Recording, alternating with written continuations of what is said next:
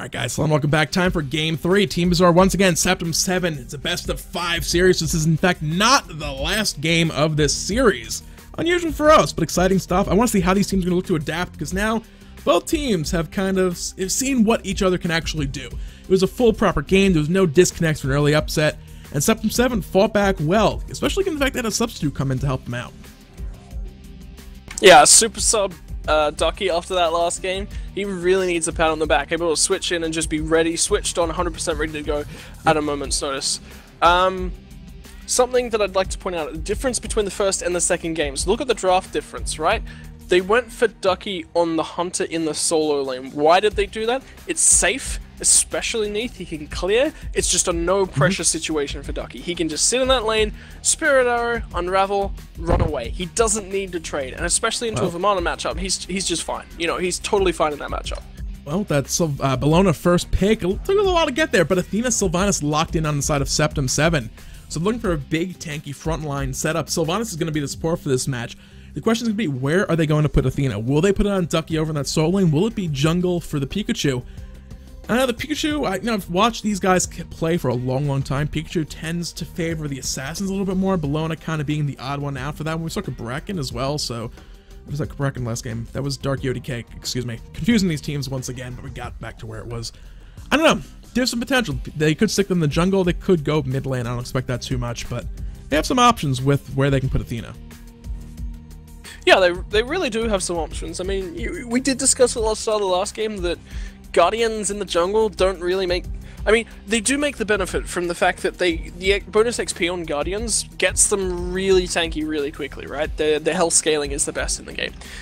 But the problem is that they generally lack clear without assistance somewhere else, right? That's the major problem for them.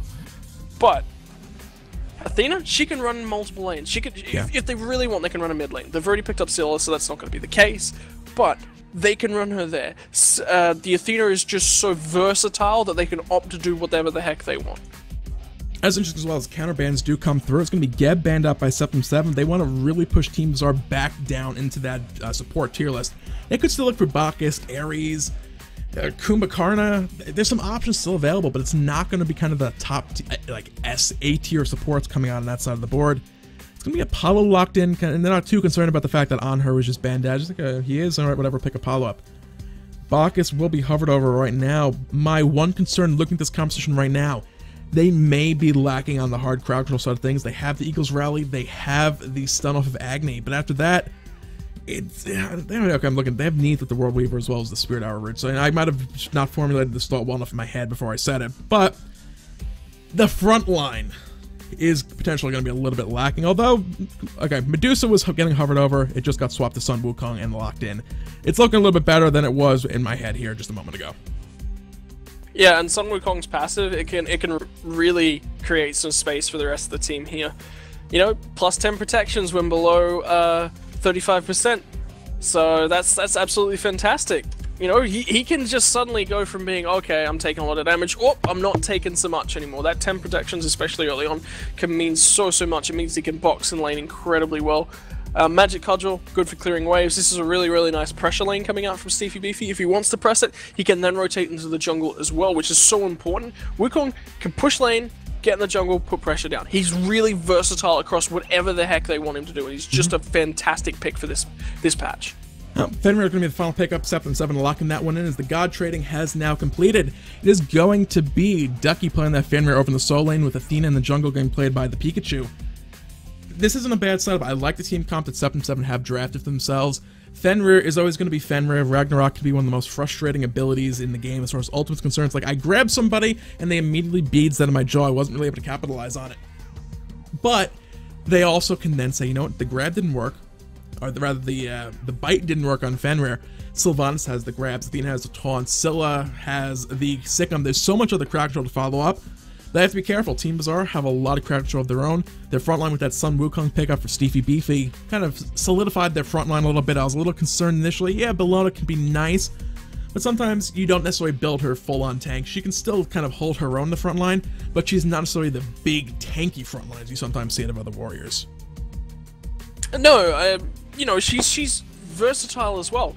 What I really, really like about Bellona is that she has enough gold in this jungle, right? That she can go damage if she needs to. She can go tanky if that's what her team requires. You know, some Wukong, yeah, you can run him a little bit more damage and you can run Bellona a little bit more tanky in the early game, depending upon what you want. If you're not both aggressive, that's totally perfectly permissible as well, especially in this jungle. But she's just able to do whatever the heck she wants. Then she gets bonus power, bonus protections, and everything in a circle for her team. Yep. And a stun when she presses R, presses 4, sorry. That's fantastic. That's one of the best things you can do. Versus R. Who binds things to R? That's just a silly key to use. That's the reload button, and you don't reload in Smite. Even if you're Neith on the Bacchus skin and you have a gun, you just reload automatically. It's magical bullets, and it's lovely. That said, guys, we're going to cut to a quick little break, get ourselves set up and ready to go into this match. It's game number 3 out of this best of 5 series, currently tied up 1-1. We have at least 2 more to go. It's going to be the question of who gets that 1 game up advantage and can possibly close the series out in game number 4. We'll find the answer to that out in just a little bit as we get to the match, so stick around and enjoy the music. Alright guys, hello and welcome back. Team Bizarre facing off against Septem 7. This is going to be game 3 out of this best of 5 series. No one can win this one quite yet, although one of these teams will kind of put themselves in victory conditions with 1 more game after this to close the series out. So it's going to be an important one. The entire series, an important one, as the winner of this series will find themselves with an invite to the SPL relegations in a few weeks, where they could potentially find themselves sitting in the SPL on the back of a victory there. Yeah, not only that, minimum of $1,500 richer. I could really use $1,500. Put me in, guys. Sub me in. Sub me in, Septem 7. Sub me in, Bizarre. I'll take your wins. But no, seriously, these teams are actually playing for their lives right now, because once they get through this game, the top 2 teams from each region, right, are going to relegations. Yeah. So all they have to do is win this game. That's why this game is a best of 5, and the grand finals are only a best of 3, right? Because this game means so much more. Yep, it's going to be an important one. For some of these players as well, this is going to be potentially the most important games of Smite they have played in their lives, possibly the most important games, period. Now, some of these players occasionally in Smite have played professionally or semi-professionally in other games as well, but right now, these guys, whether or not they started out the Challenger Cup with the intentions of looking at the hopes, the real hope, and the real possibility of getting to the SPL is, anybody's guess. But nevertheless, they are here. They are on the threshold of the SPL right now. Or the threshold of the threshold to the SPL, I should say, because they still have to get through the relegation matches. But for now, at least, was that an invade on the left-hand side they were looking for? But JoJo does have a purple buff around him right now. Dark. Okay. Not entirely sure what happened in the right lane. Do you know what happened in the right lane? I have no clue what happened in the right lane. That is an unfortunate disconnect coming out. I'm just wondering how he could have died to tower when he was pushed, or was he died? I think he died to the minions. Anyway, either way, Darky UDK is going into the process where he DC'd, and he's died, I think, to minions, so that's happened. But Pikachu at level 2 is rotating out. Something I'd like to point out on the left-hand side, coming through from Septem 7's point of view at this point in time, they just did double buff start. Yep. Right? They beat their opponents to lane. What does that mean? They shoved that first lane entirely onto tower and denied Neith gold at this very early portion. Something that is nigh impossible to do. Yeah, it's definitely rough for sure. Otherwise, taking a look at what's going on in this map. Mid lane, Death Panther doing okay in a 1v2 situation. Not really too much wave clear early on out of the matchup of Athena and Scylla. They'll go ahead and now there's a kill coming back to answer back for Ducky, finding kill on the Steefy Beefy. That will certainly help things out. Up against Sun Wukong, he does have that Bluestone Pendant, one of the few gods still picking that item up in general. But that early kill means no mana buff. Ducky's going to have an advantage in the lane early on. And then essentially he forced a teleport pickup by Steefy, because let's face it, with the 2 active slots available, teleport is definitely a top tier one for those warriors in solo lane. But picking up early, he did force that to go on cooldown already. Yeah, and it's a 240-second cooldown. But Steefy also knows that he can't miss out XP in this lane, right? What does Fenrir do really, really well when he's ahead? Continues to get further and further ahead. Steefy can't fall behind on XP on the Sun Wukong, and as soon as he gets into this game, he'll be totally fine. So he just knows that he needs to do that. Yep. Buys the TP, burns it. It's just a necessary evil. Assuming you can hold on safely in this lane, but right there, one set of poke and harass from Ducky, and already Steefy is back down to half health. He does not have the luxury of life steal regeneration off of his kit. so he has to be careful in the lane, whereas Seething Health, he has points in the Ducky can look for Ragnarok, level 5 comes on out, looking for kill, Brutalized, latched on, one more in hand, can Ducky find it? Could find the kill, potions ticking, the Unchained will miss. Steefy might live this engagement, he's trying to get away, cooldowns a little bit off, 4 seconds on that Brutalized, but Steefy's a little out of range, he will survive, but likely going to be forced back to base very, very shortly. Yeah, and he's got no TP this time around, he can't even buy that left-hand side of things. Ataxi and Jojo are getting harassed out. They're getting focused down and they're getting pushed underneath tower. Mid lane, there was the dive in coming through from Dark ODK and Death Panther. They're looking for it, but Dazzle wants kills. He's popped the I'm a monster. Gonna be forced to clear out minions with it. Oh, what a waste of an I'm a monster. No, that's actually okay. Yeah. It's a rough situation, right lane. Steefy Beefy on a bit of a bad spot. He didn't use Stormsoul Cloud to regen. That was a strictly potions being popped one after the other to get his health bar back up to safe levels. But look at Ducky where he is right now. He's not worried about Steefy. There's a stun coming. Unchained just chunked Steefy Beefy for around a third of his health bar. Oh, mid lane though, Daz has managed to get a kill. Sorry, that's left-hand side of things on towards Ataxi. That's a really nice rotation. They got pressure. They shove things up in the mid lane and they get over there. Yeah, so with that, a little bit of back and forth, right lane, Dark Decay looking for the kill on the Ducky, try and relieve some of the pressure by Steefy actually looking, almost killed off, looking for the Ragnarok grab, not able to find someone, will back off, not going to find a kill, but a 1v2 situation. Not only did they not find a kill to Ducky, he was only about 2/3 health when that situation started, but almost found a turnaround kill himself. Yeah, that's a really nice sort of setup. What? Second set of buffs are starting to come through. They're just starting to spawn and whatnot, and that means that mid camps could be up shortly. Septem 7 not utilizing as much back camp pressure and control this time around. Jojo in a little bit of trouble. Left-hand lane right now, boxing back and forth, trying to use the minions to stay alive as long as possible. Bacchus is on his way to help him out. They could turn this kill around. The stun about to come out. We'll find it. Lopez overstaying his welcome. One more hit. We'll find this kill. Can they lock it down, secure it? They're looking for it. Jojo finds it on the back of a brief turnaround by Lopez, putting him in range. He will get brought down in the end. Yeah, finally, and picked up, and that's totally fantastic. That's some nice wins early on. I mean, Neith, you expect Neith to be winning up against the Apollo.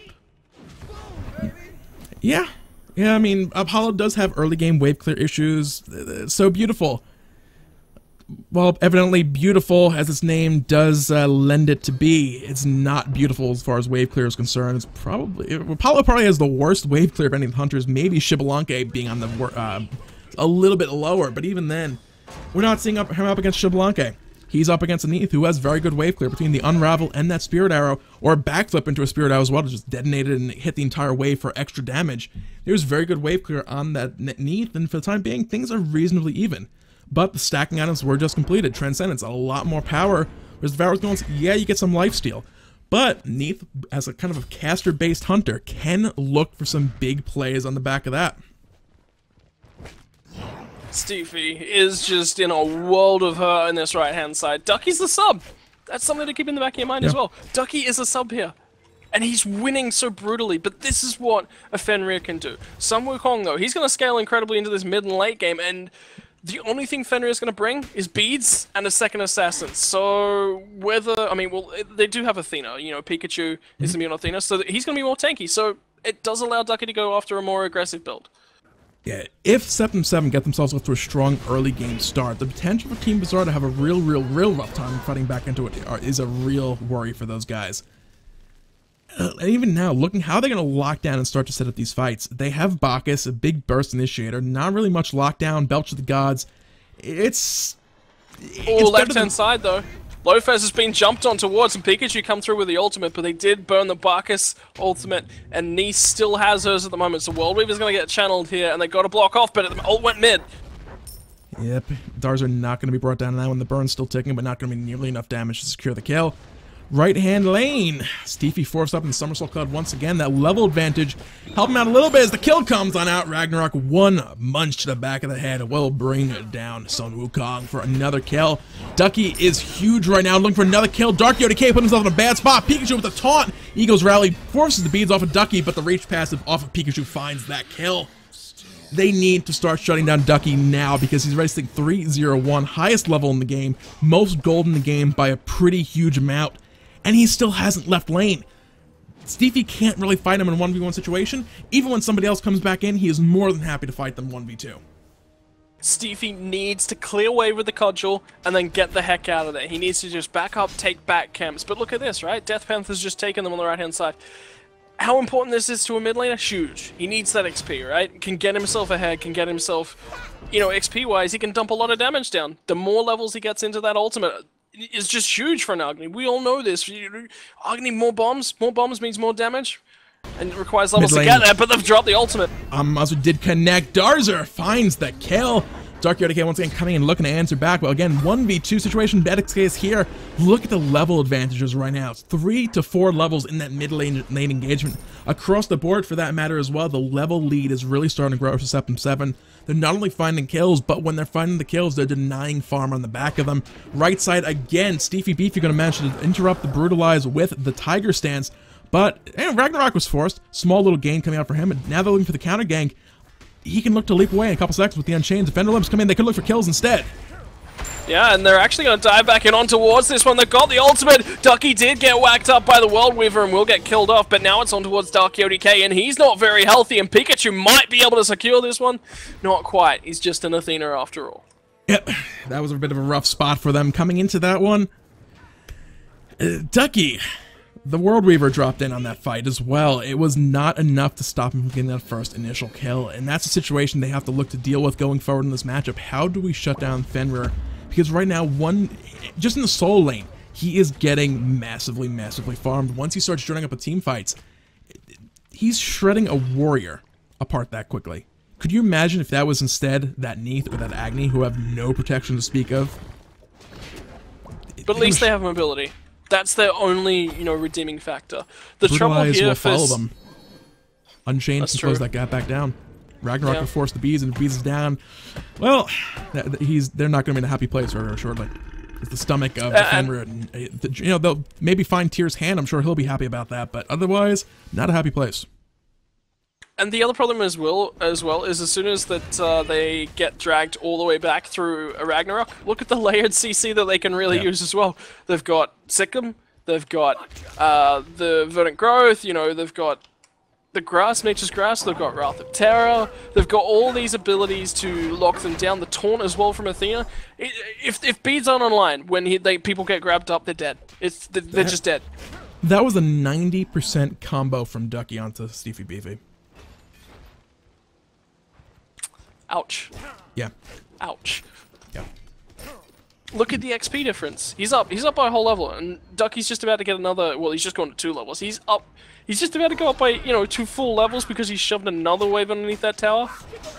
That statement's very much perspective-based. He's only up a level, and just chunked down Sun Wukong for 90% of his health bar. And look at this. Look at the tower damage with one sort of wave that Ducky can put through. Left-hand side of things, Pikachu's going to get torn and set up things for the rest of the team, and they've now got what they want. Look at the grasp on towards Dark ODK. At least he's got the beads for the Sikkim, and that'll get him the heck out of there, but Death Panther wanted a little bit something else. Darza was the focus for the World Weaver. The blink from Pikachu! He wants kills, but they're not quite going to find it, neither will the Spirit Arrow, but Ducky's found Steefy Beefy again! Beefy, why are you fighting Ducky? Ducks. It's a killer duck in that solo lane. A monkey, tiger, boar can't do anything about it. Darzer in a bit of a bad spot. Jojo trying to answer back some kills to the left-hand side of the board, but not having much luck. Darzer may be brought down. There's a Scourge with this arm. Jojo will secure that kill. Answer back finally. But look what is still going on left-hand side of the map. The rest of Septem 7 bring down the Gold Fury. Leaves your mid laner for a 1500 Gold Fury pickup, especially when it is so difficult to secure safely these days. That's a big overall victory for Septem 7. Again, that doesn't even include the fact that there was a kill in that solo lane once again for Ducky. Yeah, huge. Ducky's just like, yo, I'm big. What's up? Look at the gold difference between the two. At 11 minutes and 30 seconds in the game, there is 1700 gold between those two solo laners. There's 3 levels between those two solo laners. This is a long mountain and a long road to get back into this game from Steefy Beefy. This feels very, very casual game-esque. And Ducky's just doing such a good job. This is super sub territory. The way you look to play these lanes out when you find yourself in this situation, so you know, I'm going to just freeze the lane at my tower, and just farm endlessly in that situation. The reason being is like it's far extended, especially the tier 1 tower being down. I'll be nice and safe at my tier 2 tower. We've seen Ducky is not concerned about a 2v1 situation. If someone comes to gank, he does not care. He will look for a kill because he knows the Pikachu will be right behind the Defender Olympus to help him out. Worst case, he trades 1 for 1. We saw last time, he was already pretty far ahead. It was only a 400 gold kill in the end. It wasn't like a huge, I'm 10 kills up, I'm going to give somebody 750 gold. If I trade back 1 to 1, it's kind of worth it. Death Panther mid lane, 1-2-3 combo is going to result in a dead Death Panther. The pole, Dark Yodi K. I'm a monster, connects him tail to that one for almost another kill, but not quite. Damage come down, looking for the counter engage. Lofez is going to land down, and he's at least going to pick up Dark Yodi K, and then on the backside, Stevie Beefy's still in a world of trouble. At least he's got the ultimate to get him out this time around, but a Spirit Arrow won't get Jojo far enough away. He will get the backflip off. The Brutalize didn't land, and the chase potential isn't there, but they've still got 5 members to continue this from the side of Septem 7. There's only 3, and that means mid lane tower number 1. Yeah, it's looking like right now Septem 7 looking for kills. Tier 1 mid tower will fall. Tier 2 very much at threat. They have to kill off a couple guys low on health bars. They have no Fire Giant buff, but they're going to look for kills. Nevertheless, Lofez finds that kill. Pikachu tanking it up, more than happy to do so, as Edixay will find a double belly flop knockup. Health bars are very low. Ducky going to use the Unchained to leap away. Can they find kills on the retreat by Septem 7? This is the opportunity, but they can't get in range to lock down. And Darts are finding another one, as does Lofez. Oh. And they're not quite done yet. They can do whatever the heck they want from here as well. Lofez is still full health. Look at that. He is 100% health. He's barely taking a lick of damage. Look at that mid tower. They just crushed through 1 tower and 3/4 of a second tower. They're missing the right-hand tower. Ducky's secure that one. And they haven't even touched the left-hand tower yet. When they got onto that, it's gone. It's gone. That's what Apollo does to towers. It's just gone. Mid-camps they've got decent control over now. They've got decent control over the next. Gold Fury, this is a slippery slope for Team Bizarre to be on. They went 1 game up, but it's a long way back when you're 2-1 down. Look how game 1 went as well. It wasn't a case of like, oh, you know, we lost because, okay, they lost because it was disconnect. But the disconnect, how much of a contributing factor was it to that defeat? Was it a case of like we saw now, game two, they won fairly well. This game, however, they're really getting control of this game early on and looking to just run away with this entirely. Game 1, 4v5, they fought well. Left side, a little bit of an engagement going on. Jojo taunted back in, low on the health bar. Over the wall, I'm a monster looking for it. It's up, it's over. Gonna look for damage on Dark Yoda K instead, not gonna connect. I like the gusto coming out there from Darzo, looking for the over the wall kill for the hype play, but unfortunately, Jojo just didn't come close enough to the wall. Didn't cooperate. Yeah, and Jojo's smarter than that. They had ward coverage out there, but they get that blink taunt, and Jojo's gonna die just absolutely immediately. Tuxie's not much better off himself as well, and mid lane they get the inner tower as well, and Ducky can box out and trade with Steefy Beefy, all happy. And now, he can look to dive as well, and they can get this second tower in the left-hand lane. Ducky's zoning, that's what he's supposed to be doing, but he's more than happy to find a kill in the back of it. Will grab Dark Yoda K, drag him back to his team, and pick up that kill. Tier 2 tower, they're not worried about it. They're looking for kills right now. They have a strong lead that they can very much do this safely. Surrender vote popping up right now. It's a best-of-5 series. Surrender vote's not the worst thing in a best-of-5, but this is game 3. This is an early game 1 surrender vote, and it will go through. This isn't the worst thing in the world. Team Bizarre still need to look for a full-on reset. Say, okay, you know what? That one didn't go well, guys. It didn't go well at all. Let's look to bounce back in the next game. They have to win 2 now. We're going into game number 4. Septem 7 are into position to take this series overall if they can find another one after this. Yeah, it's just 1 game separating them from a spot at competing for relegation spots from SPL. They are 1 game away from being able to get there. Will nerves creep in? That's the big factor to consider. And if nerves are going to creep in a game here, where it's just moving on, getting into the SPL is a bigger game than even this one. That's the problem, right? So this next game is very, very crucial to come through from the guys on the side of Septem 7. Well, both these teams are going to be crucial for Team Bizarre need to win the next one to actually keep themselves in the series. On the other hand, like you said, Septem 7 can close out the series 3-1 overall and go on to the finals. Well, at which point, well, there's some cash on the line. Let's face it, this is the important one overall. They want that spot going forward into the SPL relegations. So, with that, we'll find out exactly who will come back, who will win, who will lose, who will do whatever they need to do to find their respective team's victory in this next game, guys. It's going to be Game 4 out of this best-of-5 series for the semifinals for the European Challenger Cup Grand Finals. We'll be back with that in just a little bit, so stick around. We'll have it for you in just a few.